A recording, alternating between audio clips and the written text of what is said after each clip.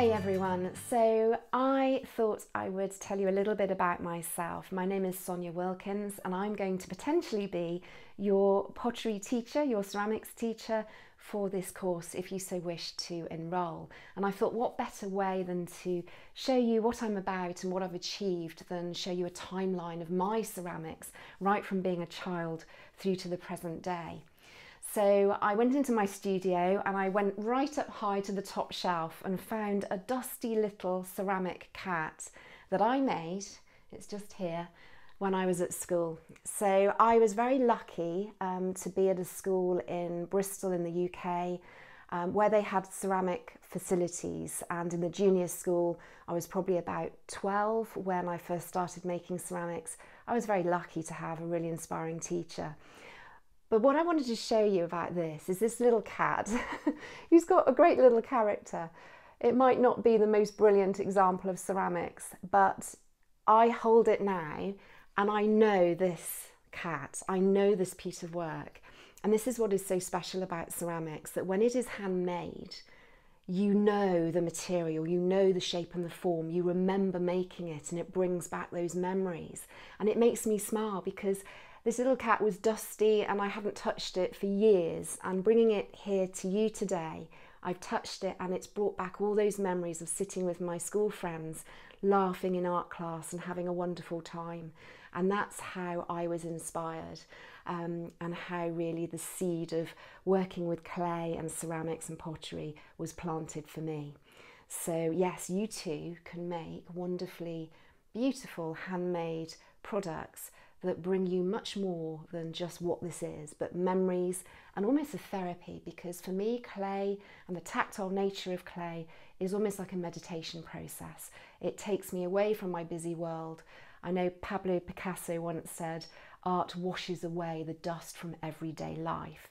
And I just think that is so wonderful, that quote, because that is what ceramics does for me. I have to focus on what I'm doing, and then that means that all my busyness in my mind just drops away. And it is like being in a meditation. It's really wonderful. So that was the first start for me with my little cat. And then I decided to leave school at 18 and do an art foundation course, which is the first year in a degree, art degree, and you try a little bit of everything. Now, fortunately, I love painting, I love fashion, I love graphic design, I love ceramics. So it was a bit difficult to decide, but because I knew ceramics, and probably because I knew it by touching it and feeling it and creating in 3D, I just went with ceramics. I thought, what am I going to do? I want to do it all, but I have to specialise. So I specialised in ceramics and did a 3-year degree in ceramics with some amazing tutors. I was so fortunate in Bristol to be taught by Mo Jupp, whose work is in the V&A in London. He sadly isn't alive anymore. He passed away a few years ago, but a very famous potter. And also Walter Keeler, who exhibits his work in the southwest of England, and also Nick Homeke. So I had 3 fantastic potters. So in that course, I went on to do year 1 and year 2, which was all about experimenting techniques. And we were often given projects. And one of the first projects I did was we had to design a piece of ceramics to go in a room, and we had to find a picture, an interior style in a magazine. And I chose Art Deco. So I had to produce a piece of ceramics in Art Deco style that would go in this room. And this is what I produced. So this is an Art Deco light, a wall light, so room for a bulb to go inside and a hole at the back for the light bulb to go through and the electrics. And so this piece would be mounted on a wall. And I was very pleased to get a first for this first project of mine. So this is involving hand building, rolling out clay, which I will be showing you in this course if you wish to join. So yeah, I found that went really well. And then we went on to learn how to throw on the potter's wheel, and we had a really excellent tutor that showed us how to do that. And I produced things such as this teapot, where you learn how to produce the lids that fit and throw handles and spouts. And yes, we did lots of very difficult things as well, and learning about glazing and all of the different techniques. And there's so many wonderful things you can do in ceramics. I also got inspired in my second year by a potter called Ewan Henderson, and he was inspired by landscape. And I loved this kind of combination of throwing on the potter's wheel, having layers of rustic kind of clays that showed the landscape, you know, of an environment you may visit, either desert or countryside or mountains or seascapes. So these different oxides and colours, and I would put even little pebbles in the clay as well. So I really loved this idea of smooth and rough, of free and controlled. And actually my thesis was on just that, how we can actually bring that freedom into our work through losing control, because I'm naturally very neat person, and so I always really aspired to be much more rustic and organic with my work. So for me that was a real tug of war. So I wrote my thesis on that and how we can use techniques to really kind of get that flow and spontaneity by either kind of drawing, for example, blindfold, or drawing with a stick and a pencil glued onto the end of the stick. So you lose some of that control, and you can do things in ceramics, and certainly throwing on the potter's wheel, you do lose a bit of that control as well.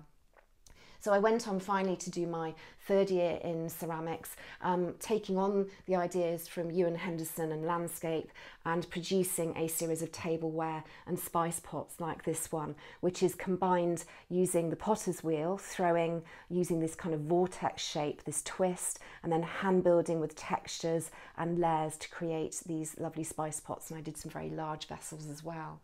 So you can see how I kind of have an ability to throw and hand build and coil in lots of different ways, and I've made some really huge vessels as well in my time. So yes, I really enjoy all of the different techniques, and this is an example down here. I'm going to have to pick it up, of one of my other pieces in my degree, an experimental piece combining the idea of line, thrown again, and then hand built. And this is a reduction fired piece in a gas kiln producing this deep ruby red glaze, but again this kind of seascape kind of frothing going on here. So yes, you know, you can see I get inspired by nature even at this point, and yeah, lots of different forms, and I just love experimenting. It's just so fantastic. So today, basically what happened, I qualified in my degree and then went on to sell some work in galleries in Bristol in the UK. And then I had a career in people development. So you'll find that I'm actually on Udemy as a crystal therapist as well, and Reiki therapist. So I have another kind of interest in people and personality and healing. And this is what's so wonderful, because my healing has actually come through into my art, my ceramics as well. So nature is healing, as we all know, leaves and nature and walking in nature and grounding ourselves with the earth and gardening. Well, my father is an avid gardener, so he has helped me learn about leaves and the names of leaves, so I can then use them to inform my ceramics work. So I collect leaves in local arboretums in the UK, and I press the leaves into clay to leave these beautiful impressions of the vein structure. And I also use my Reiki to impregnate the clay when I make my pieces. So my pieces, I hope, my wish is that people find them beautiful to look at, and it reminds people of how lucky we are to have the beautiful planet we live on. And also people gain from using the functional pieces that I make, the platters and plates and vases, particularly if they eat off of those plates, they gain from the healing quality that I put into the pieces when I make them. So my healing side and crystal therapy as well. What's so interesting is when I was a young child, before I did ceramics, I used to find fossils with my father. I used to go to the beaches and find fossils. And later on I suddenly realised, well, fossils are made of the same thing that clay is made of. And actually the same things that is in clay is also in crystals. And I'm now a crystal therapist as well.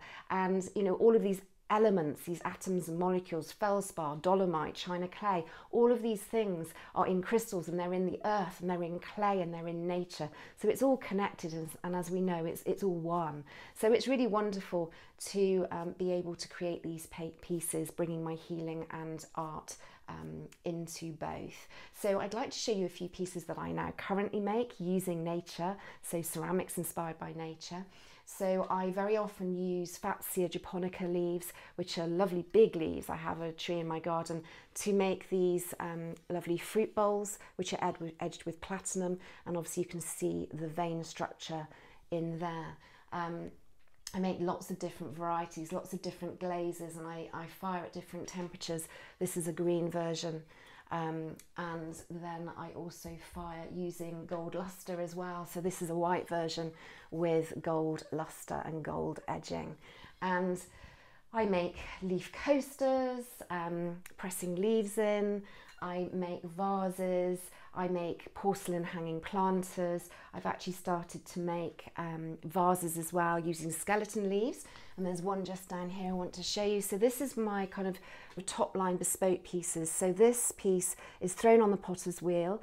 You can see, similar to my degree work there, the spirals. So I'm still influenced by what I've learned in the past.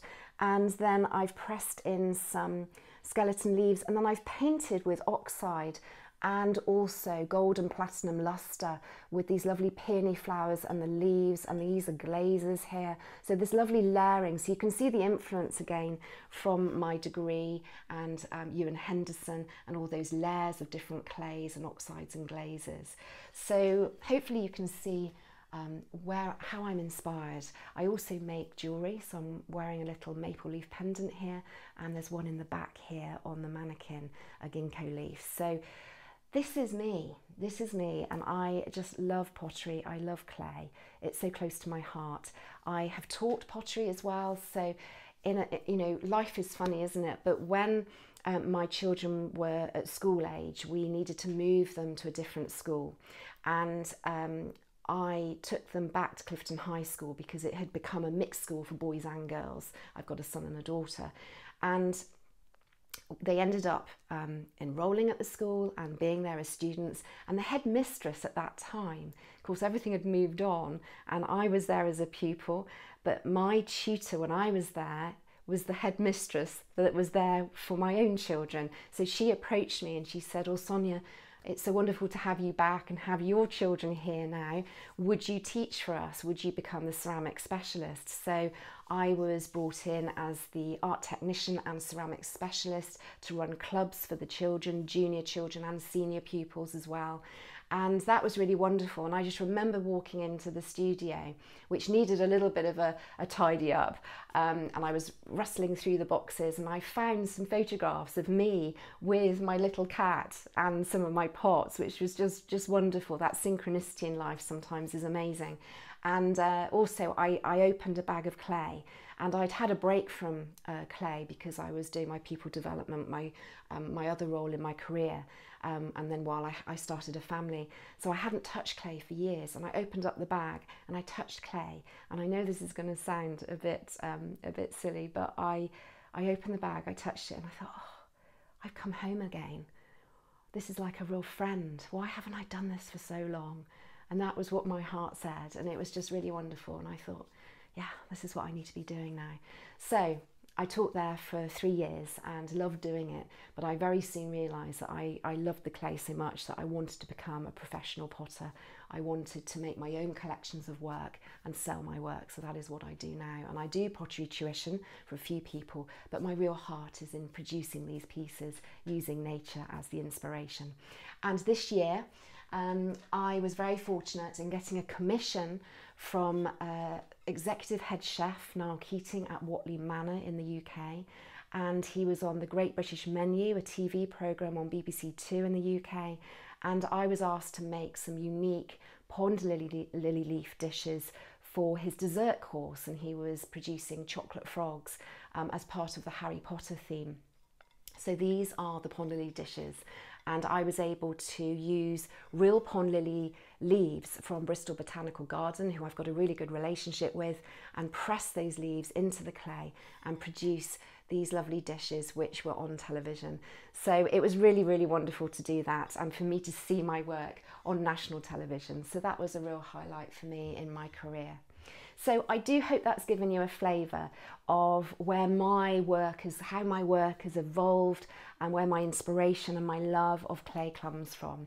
And what I'm going to be offering you in this course is to be able to produce your own leaf platter from scratch. So I'm going to teach you a bit about clay, what it is, the techniques, and how to glaze and decorate. But essentially you are going to be able to make an equivalent to this burdock leaf sharing platter, which I've made using a real burdock leaf and then attaching a lovely twisted vine handle so that you can then display your cheese and bread, or your lovely food that you might want to share with your loved one or at dinner parties. So this is what this course is going to be about. It's going to be about you foraging a large leaf which has got a really good vein structure, and then I'm going to show you step by step how to produce this.